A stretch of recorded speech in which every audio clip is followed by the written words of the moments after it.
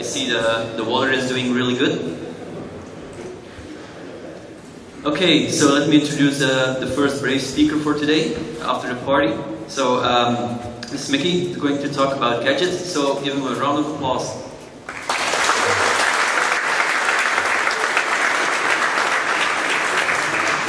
Can everyone hear me? Okay. Good morning, everyone. Thank you for coming. I'm sorry about my voice. I'm recovering from a little bit of a cold. If I die in the middle, I apologize in advance.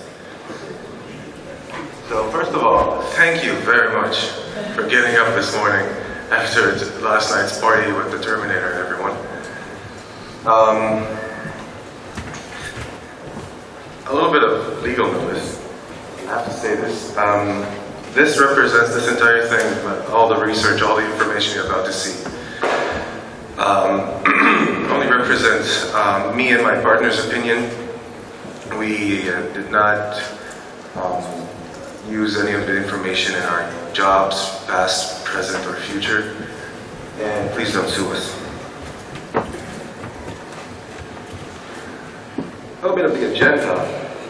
I'm going to talk about who I am, who's my partner, because he's not here, obviously.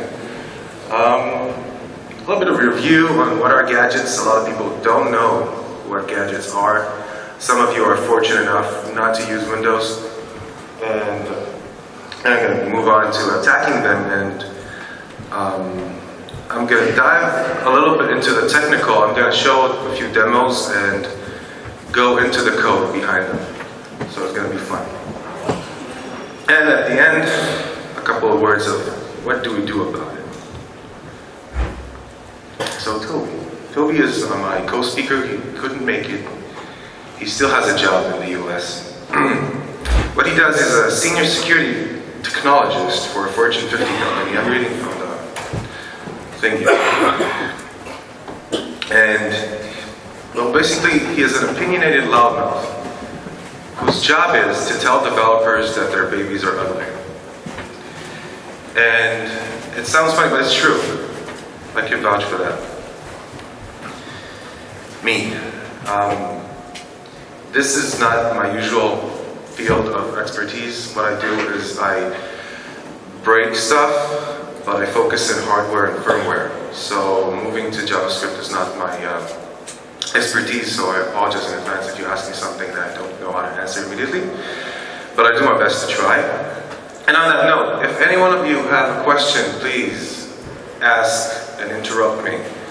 I don't want people to say questions to the end. You might forget a few. So if you have something, raise your hand or just shout out and ask me. A couple of thank yous. Actually, more than a couple. All these people you see here and more are the basis for this entire talk. This subject has been in discussion since early 2007. Nothing has been done until now. And I gotta tell you, I've seen papers from Tim Brown and Dominguez Vega and the SecureDevs group. They say almost exactly the same stuff you're about to see now, but they're dated to 2007. I only came aware of those papers after I presented this talk a month ago. What else? Thank you for the help. Wim is on the list, if he's here. We woke up.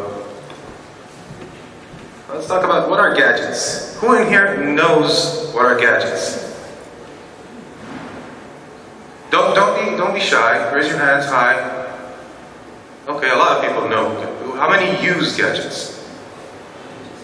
I'm sorry. I apologize in advance. Okay, so for those of you who don't use gadgets, they're basically very simple, very easy to make programs, HTML based. Sorry. Excuse me. That are part of the Windows Vista 7 operating system. Until recently, also was in a beta of 8. What they do is allow users in Windows to emulate what Mac users call widgets, and just display information, be helpful on the screen. It's a good idea, not so well implemented security-wise. Some of the gadgets out there are very useful. CPU consumption, memory usage, sitting on the desktop all the time. You have GPU usage gadgets, antivirus gadgets on the desktop. A ton of them. But the simplest ones are this. CPU, from the left to the right, CPU, RSS reader, and weather. So, a little bit of history. We assume that this whole thing started with Active Desktop at XP98. You know, remember that? Anyone doesn't remember Active Desktop? Okay, so just a quick repeat. You can put a HTML in the background and it will update the background. That's it.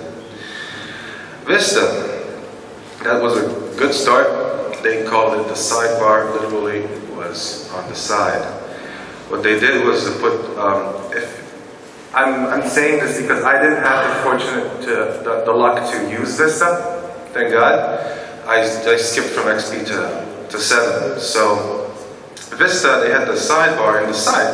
You had all the gadgets you have today, only locked in the right, left, top position of the OS. Here's how it looked like.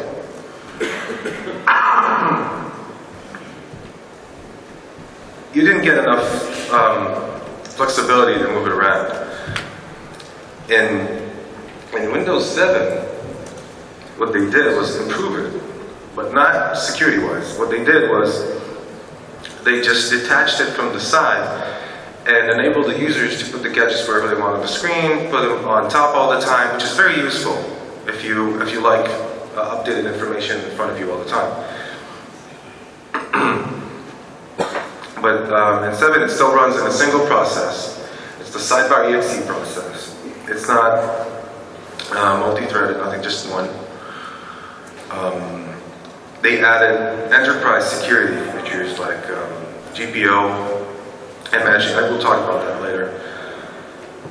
And more documentation to help developers, basically. They had 3 pages or 4 pages for Vista, web pages, I mean, and they added more and more for 7. It's because in 7 they announced this gadget platform, this is going to be great, this is going to be awesome. This is how it looks in 7. It's the same thing as Vista, only released from the side prison. Yeah, Pandora gadget, which is very useful, by the way, although I wouldn't use it now. Converter gadget, you can use this converter thing to change measurements. It's good for the Americans visiting here. Piano gadget, this is a funny one. Before Microsoft retired the live gallery because of gadgets dying, they had about 50 to 60 gadgets on their page. One of them was the piano gadget. Not so useful, and I will show this in a demo. It's funny. So why does this all matter? I mean, who cares? The gadget uses in the decline. No one's actually using them except 13-year-olds who play with a computer. But this development style, using app containers like Good or any other company that makes the app containers, it's easy for developers. You have this big framework some company developed, and you have a ton of new to iOS developers that want to do iOS apps, and you just do HTML-based apps for iOS. Package it and send it. That's it, just an example. Same goes for Android, whatever. So this style of development is taking off. I'm going to talk about the risks of it. So creating gadgets. What are gadgets? Gadgets are basically a library that is zipped and renamed to .gadget. That's it. How does it look like? This is the directory structure of a gadget, basically. You have your CSS folder where you put your CSS in, images, JavaScript. You have the About page, flyout. I'm going to show you what exactly it means in just a second. The gadget HTML, the gadget XML, which is the manifest that describes to the OS what's in the gadget, what icons to use to display to the user, copyright, URL. I'm going to show that in a second too. Any other images you want to see, and the settings. So I'm just going to show you quick what I'm talking about in the RSS gadget in Windows once the resolution straightens out. There we go. So this is the RSS gadget in Windows, the default one. You can make it bigger. If you click on one of them, you see this thing. This is what's called the flyout. It has its own HTML page you can use to fill it out. You got the settings. This is another HTML-based page. That's it. It's that simple. All you gotta do is stick to the format, the layout of the files, build them as you go, run the gadget, and you're good. Now, the gadget XML. How does the manifest look like? Can everyone see this? The back? Nod? Someone? Okay. As I said, this describes the gadget to everyone. You see you have the name of the gadget over here. A namespace, no one uses that. Version, irrelevant. Author's name if you want to put something to link back to you. Information. Logo, that's the logo that gets displayed when you view the gadget in the gadget operating system. And the framework, the sidebar. What I mean is this. So I do explain this thing. When you right click and hit gadgets, you see this page.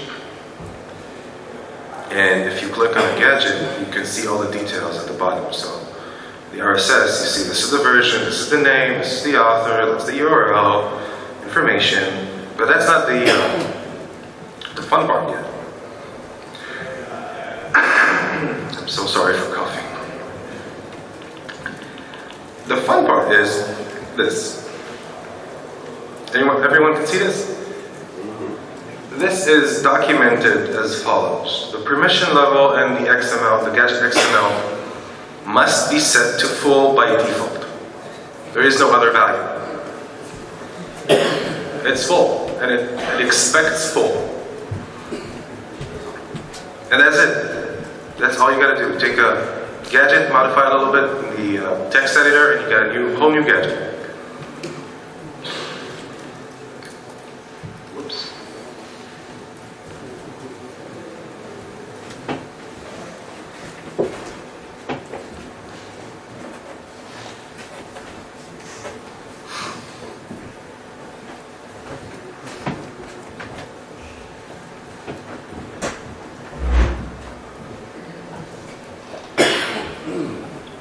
That one. Okay.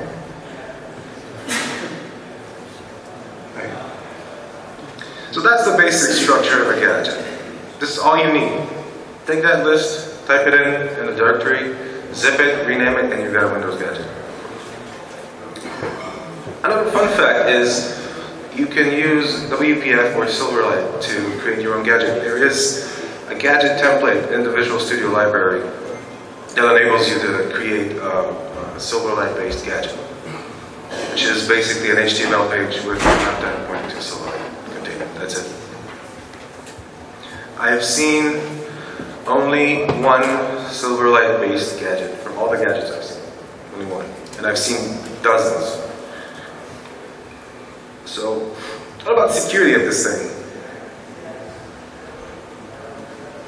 Well, I gotta take my hat down for Microsoft. If you read the documentation in the Microsoft MSDN pages for gadgets, they cover everything. They didn't miss anything. Every point you can think of that goes back to 2007 that everyone said, they documented. They have a very thorough document saying, don't do this, don't do that, if you do this, do that. The problem is, no one actually follows that document for some reason. As for code signing of a gadget is basically signing an archive. But in Microsoft, it's not very simple. You have to archive the directory in an MSZip format or a CAP format, and then sign it manually. Unless you have a cool tool. If you sign it manually, I guarantee you a couple of gray hairs. This is how it looks like when you install a gadget. This is installing an unsigned gadget. Yeah, install, don't install, that's it. It doesn't seem like a binary at all, right? It's just a gadget, who cares? And a little wording at the bottom, red to scare you. So, gadgets are very similar to HTML applications. Bless you. And they run at the user level, at the operating system. Whoever runs the gadget runs as him. If it's a user or an administrator. A gadget can instantiate any installed ActiveX control in the operating system. So if it's installed, and a gadget can run it, use it, and you won't know about it. I'll show you a demo of this soon. UAC. UAC is fun. If a gadget tries to access a privileged executable or a privileged part of the OS, you will not get a UAC prompt. It will just fail. That's failing gracefully. You can try, but you won't see the UAC prompt, which is the only, I think it's the only scenario I know of that the UAC prompt will not display. Any questions so far? Okay. And, well, parental controls apply as the same as the web browser. It's the sidebar process uses the IE engine. So a lot of it's similar. So some of the enterprise controls for all you enterprise folks here.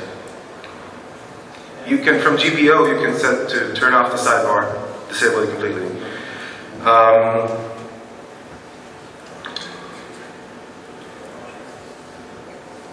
And force installation of only signed gadgets.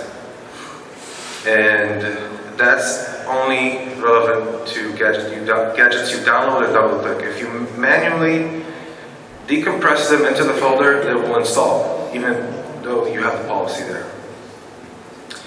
You can turn off user install gadgets, and there is a little link. Sorry, there's a little link that says "Get more gadgets online," which is not working anymore since Microsoft retired the gallery, the live gallery, whatever they had there, the 50 gadgets, and you can overwrite that and just put your own. I'm saying that because there are corporations who have their own gadget store, internal systems with interfacing with internally developed gadgets, and they want to host that, and they build a store, and they put a link in the operating system of all their users to go there. So attacking, that's the fun part, right? Two ways: attacking with gadgets and attacking the gadgets. Attacking with gadgets is the easy part. You write your own malicious gadget and you send it to someone. Right? Who'd suspect the gadget? Who knows what a gadget is? So you send them a gift. People are like, oh yeah, cool, install this gadget. This is the new CNN blah blah gadget. And all you did was you take the legitimate gadget, download it, unpack it, change the code to include your own malicious code, repack it back, and send it along the way. No one will be wiser.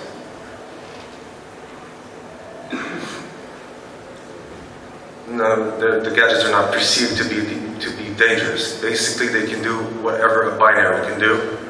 Only JavaScript and the AV will not look at it, unless you have shellcode in it. So what about it? So install the gadget, so what? You run my code, I own you. Plain and simple. Just that. That's the basic thing. First thing I ever did with a gadget was run calc. It was like shell.run calc. That's how simple it is in JavaScript in a gadget. No huss, no puff, no buff, no huss. Sorry, my English is not my first language.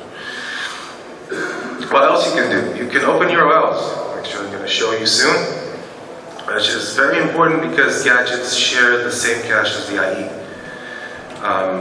I have a demo of a gadget using this feature or option to ride on the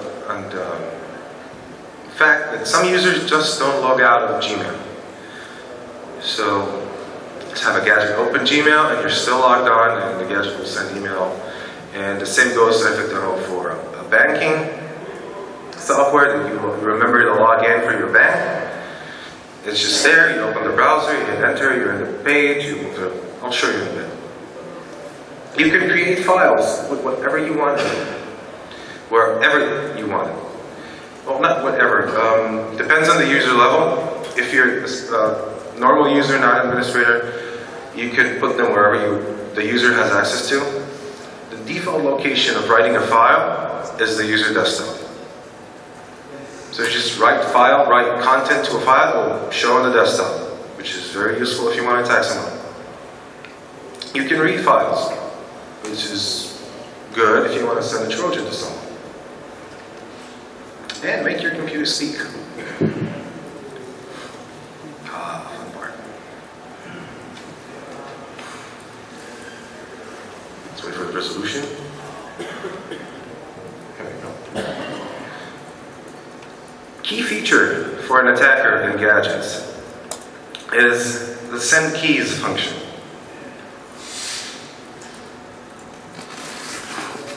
What can you do with send keys? You can open calculator in a new way. I mean, not just run from a shell, open calc, or download the binary from a website. You just go like this, and I hope to God this works.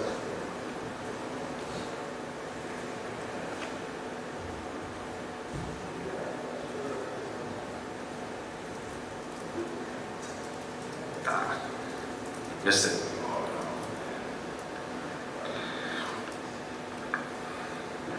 One more time.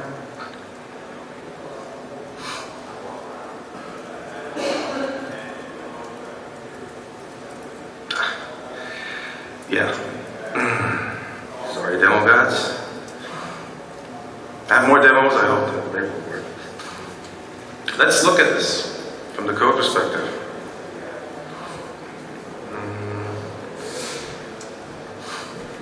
Gadget HTML.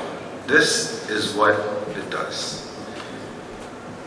A new shell object, and control escape is what opens the start menu, and you just go up, right, up, right, till you found the calculator and just hit enter, and it's supposed to say leave, but if it works. This is how simple this is.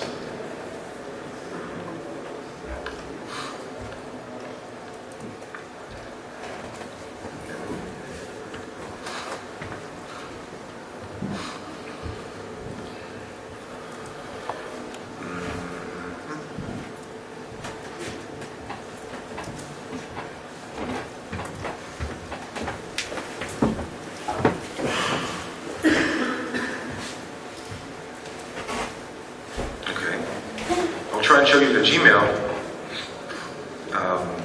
attack. It works.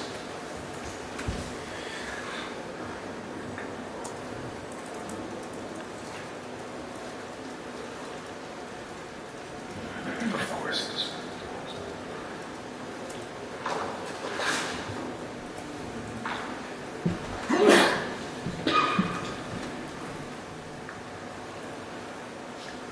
Guess I didn't do enough sacrifices for the demo gods this time.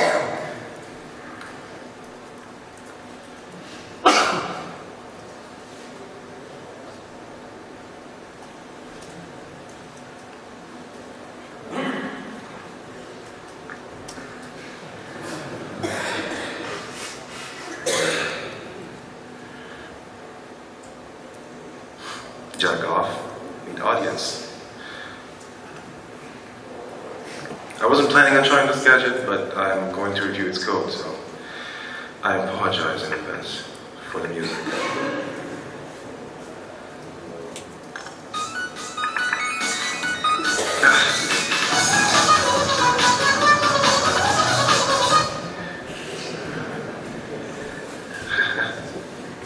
Please work. What the hell?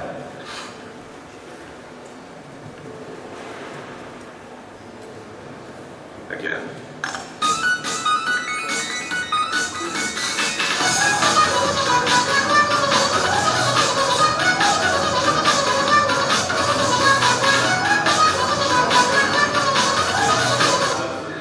No, I'm gonna just review the code. I have a recording of this, so I'll just show the recording without the sound. I'm sorry.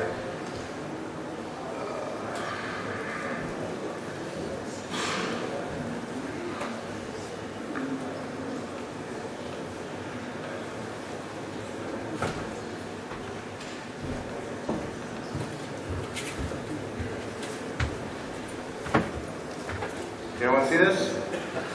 Same Windows. Open the Neon Cat, it opens Gmail.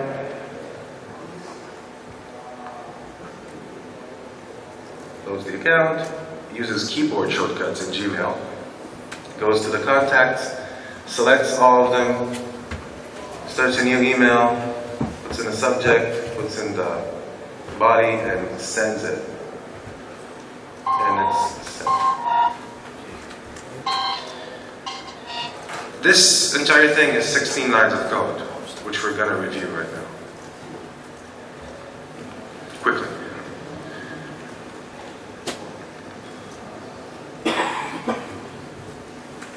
This is it. This is all you need to have a gadget send an email using Gmail.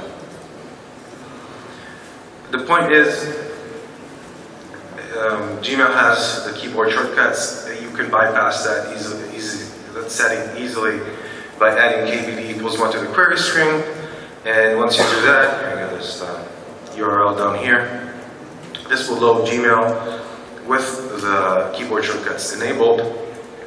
And from that point on, you send GC is for the Go contacts, select all, and dot is the menu option, shift tab to shift left to the new email, hit enter, put in the subject, switch, go put in the body, and hit tab, and send, and close the window. That's it. That's how simple this is. Questions? Yes? Wait.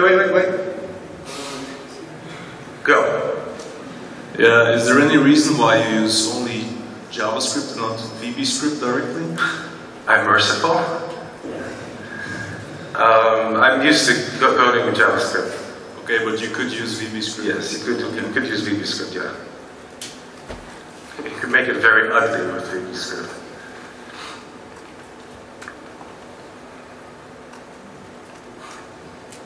Okay. Now, if this doesn't work, I'm going to be really pissed. This is the demo I intended to show you guys. It's a new one. The Gmail was just a bonus. This is a little bit of background. There is a banking company somewhere in Europe that develops software for users to connect to banks, and they sell that to banks to use. They have a demo page of that software where you can log in. It's perfect. It has a username, password, just remember me, log in. And this is what happens when a malicious gadget abuses that feature. When someone does that thing, remember me. Just put this here. Oppa Gangnam Style. Gangnam Style.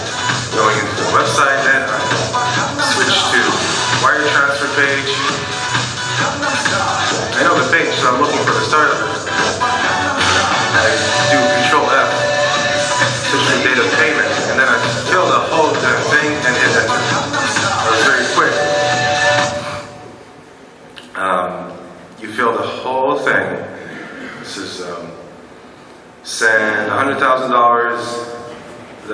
here pays the charges to Bank of Kazakhstan,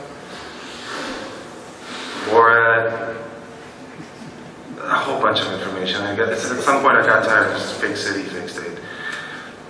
And submit. When you hit submit, it says the selected account does not have sufficient funds. I mistakenly transferred funds to nowhere. Let's see what's in this thing. This is it. So the object. Oh, I forgot to mention this. The reason you see the opening window at the end and everything is timed out is because you have to. If you time it out to happen after you open the window, it will happen in the window context. If I send the keys before the window's open, it won't do anything. So that's why the set timeout function. So you start with this point, you open the main page. Once that opens, 5 seconds later, it goes tab and enter because it remembers the credential. And then because we're already in the session, we redirect to the wire transfer page. And then we search for date of payment, and we put in the data, and I hit enter. This is just the data. There's 3 lines. A very long line, it's because it's full of data. That's it. Very simple, very easy. Questions?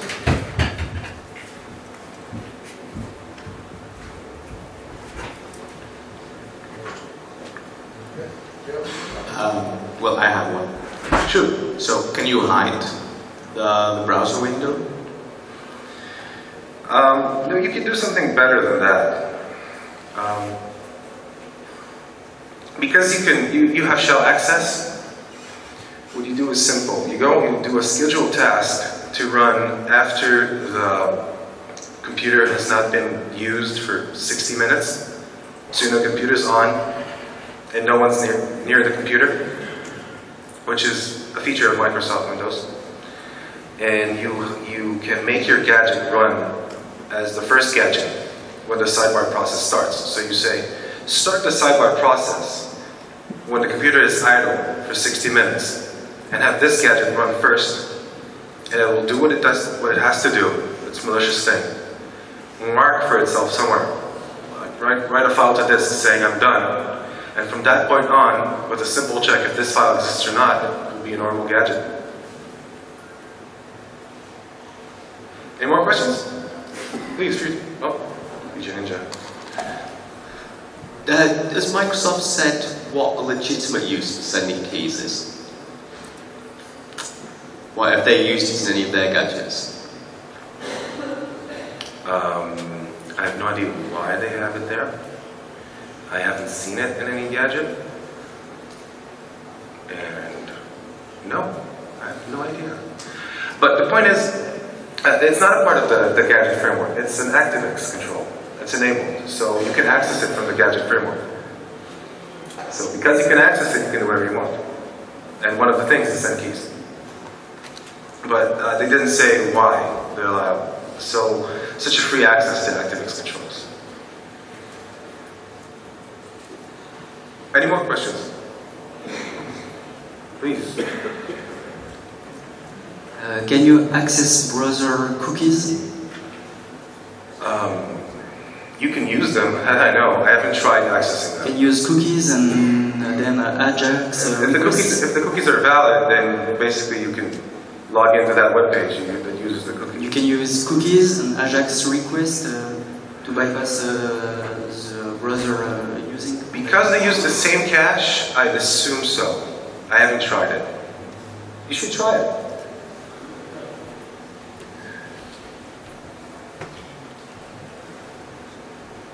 Over there. What do you see as countermeasures? What? Sorry? As on the defend part? Oh, defense part. Yes. Remove it. Don't use it. Remove it. I will talk about this in a minute.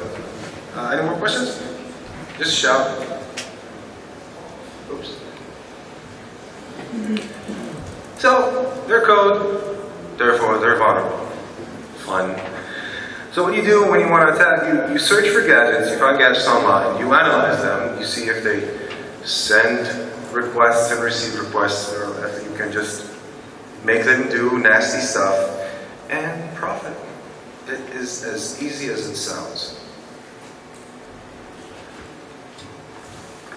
You don't have to be a genius to start weaponizing gadgets.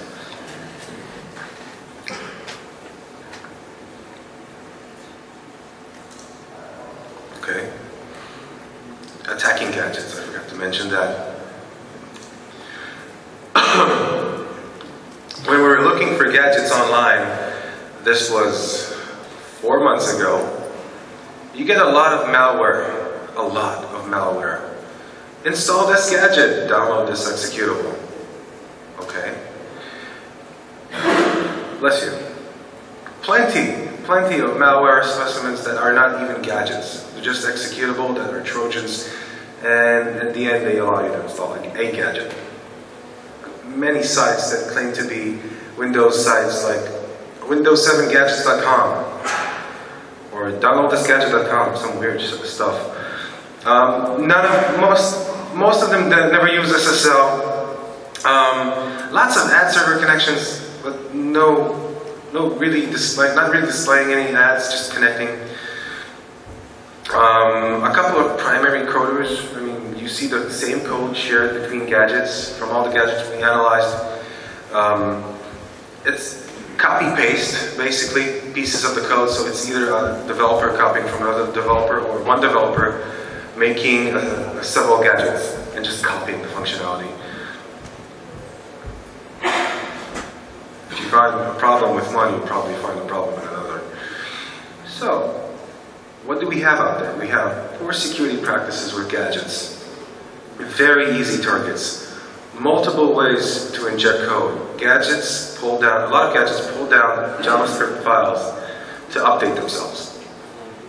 So if you're in a vicinity and you have AirPwn,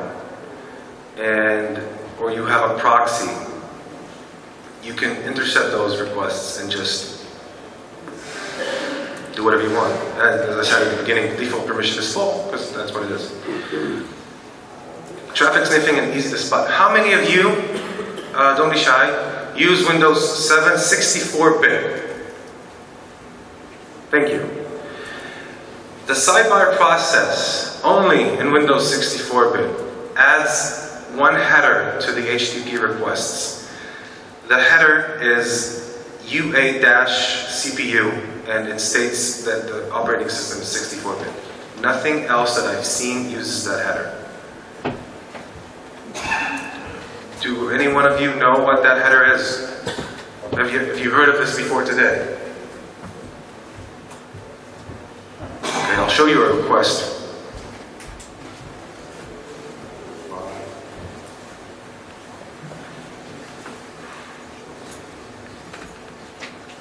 This is what the piano gadget request looks like. This is the request being sent. And as you see, this is the header being added. This is how you spot gadget traffic. In Windows 7 64-bit. So if you open the sidebar and it connects to the internet, people can know that that request came from a 64-bit Windows machine and it runs gadgets. If they can intercept that JavaScript request, they own your machine. The only reference I've seen to this is in IE 3 and 4. Wait.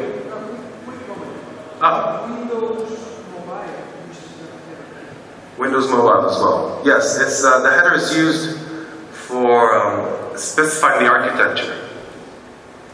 Do you know what the header value is for Windows Mobile? Oh, so yes.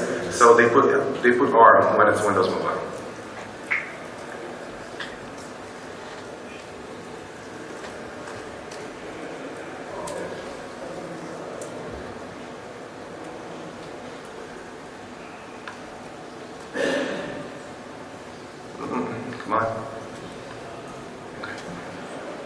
So you've seen the proof. There is a request being sent like that. So sniffing. Implementing SSL is very hard, you know. Who wants to do it when you can have the option not to implement it at all? So you write your gadget and say, oh, I need to update the locale, so I'll just pull the JavaScript file from somewhere. I don't need SSL. It's ridiculous. That's why most of the gadgets, most of them, not all of them, pull their SSL. Just one used SSL. One. The Pandora gadget uses SSL. Okay, fun part. So as I said, you can AirPon your way into someone's computer. All you gotta do is listen to those requests with that header, 64. Once you get that header, you check if it's JavaScript, JSP, whatever, and replace it quickly with your code. With 1K, you can own someone with a reverse interpreter shell, which I'm gonna show in a second. So I'm gonna show you a demo of a simple HTTP proxy. It's a Python proxy that I modified to look for the header and look for JavaScript files. This is the proxy. Very simple. This is 3 payloads. I'm going to show you payload 1 at the beginning. But this is a modified version. It just looks for the JS and injects it.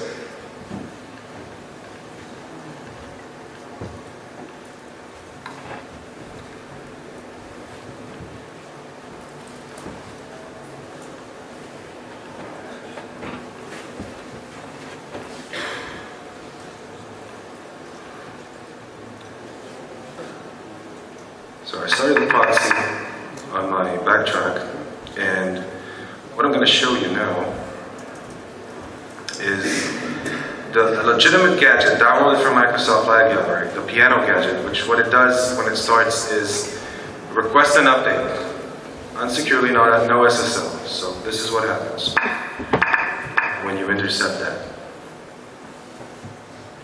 This is a demo of how to abuse the text-to-speech feature in Windows 7, you know, for the lulz. Ha ha ha ha ha.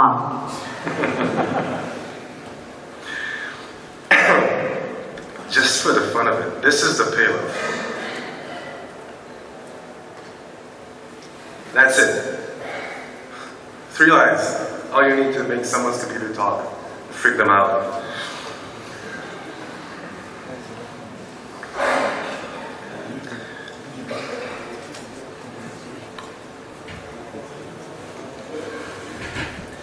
Now, an interesting feature with gadgets, because they're IE based, if you own them once, it's in the cache, so you keep owning them. So I had to delete it.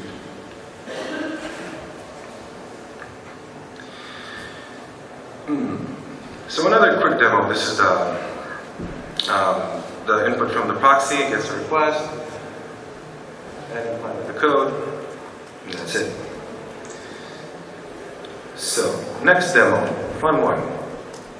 I'm going to use a different payload, so the proxy to listen in. So every gadget goes through the proxy. I have my interpreter ready, and I have it serving a shell file on the network. So I go back here. And if you look at the desktop, this is what you see, right? Nothing new. And I open my favorite gadget. Oh, pops the shell. Go back. You see the request to pull the file has been made. The file was delivered.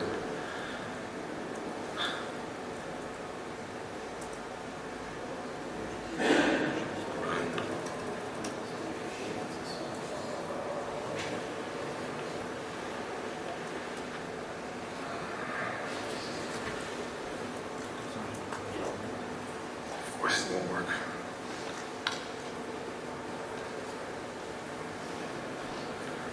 Let's try it again.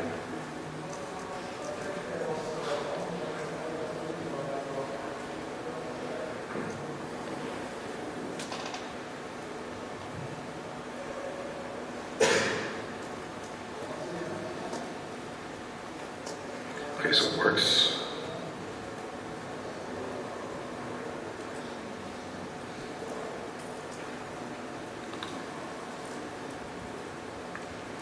I'm going to do it again.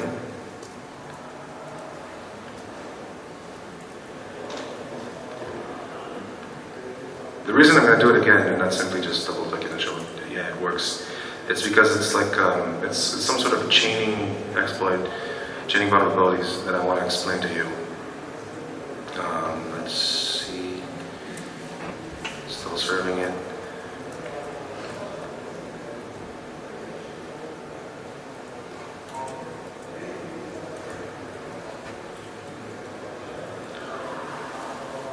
Yeah, it should start with it.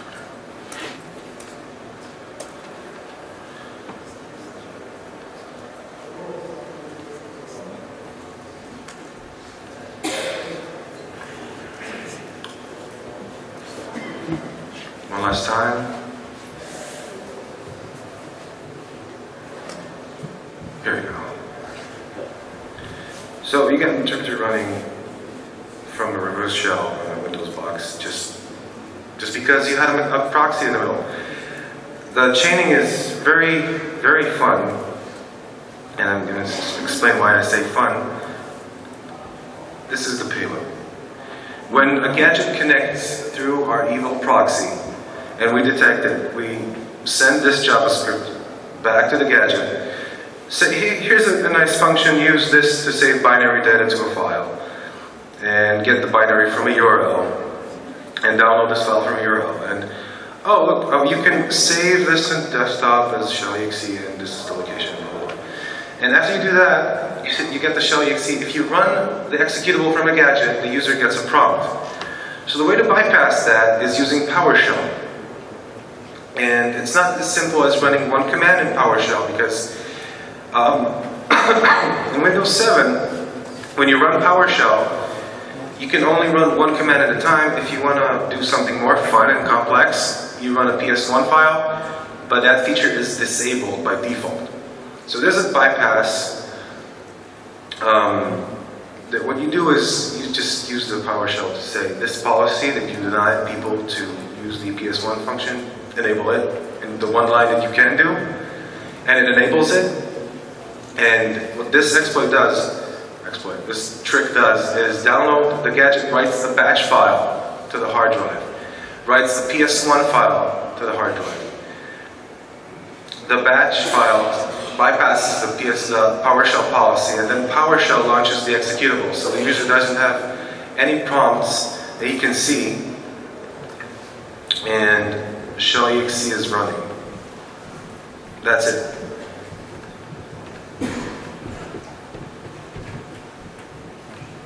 Very simple. Back to presentation. Oh, don't have enough time.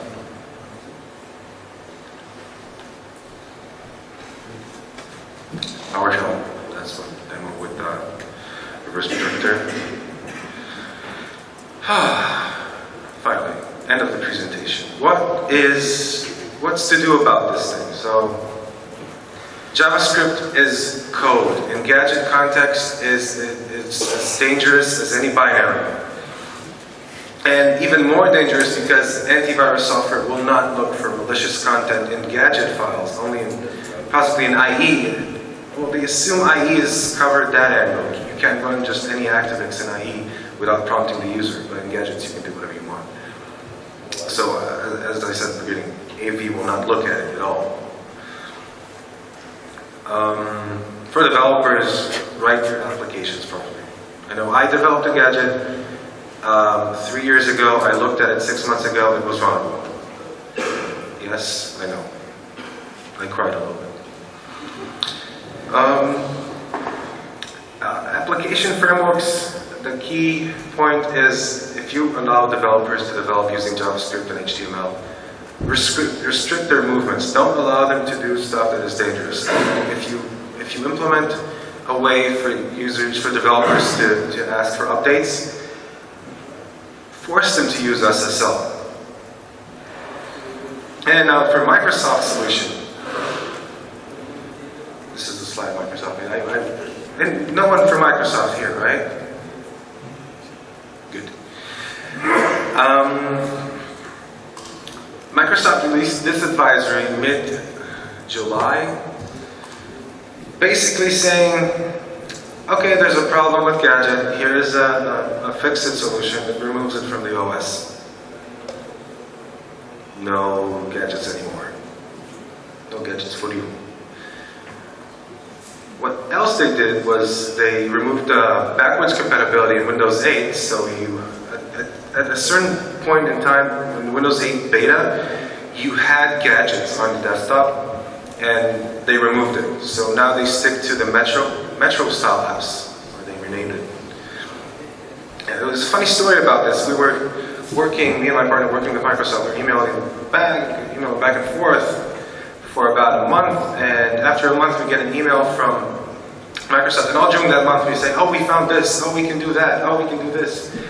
And after a month we get an email back, we have to talk.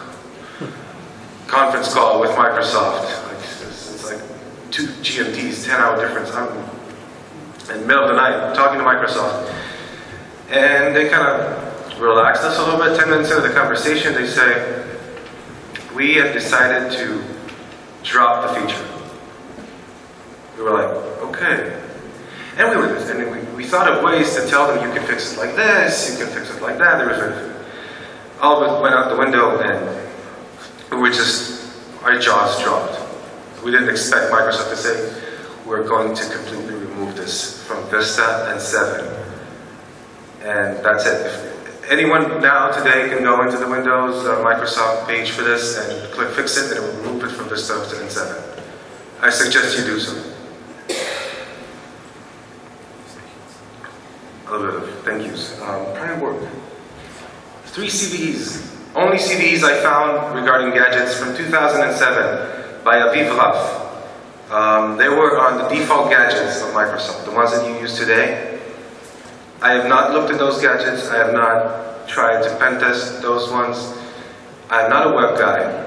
If someone can find a vulnerability in the default gadgets again, goodies. Fun part, the 2007, the middle one, the 3033, that one was still in effect for a gadget in 2012 from a big company that installs it by default with their software. I can't say the name. Presentations. Inherited security of widgets and gadgets, DEFCON 15, Aviv and Ian. Jinx, malware 2.0, that's Itzik and Jonathan. Basically what they did was enable botnets and command and control servers based on JavaScript. So you have the code out there in demo from presentation years ago. All you gotta do is take a gadget, put the client code, package it, send it away, and you've got your own botnet. References. Security model. This is a great document. If you want to reference how to write a document, go to that link. That's it. Thank you.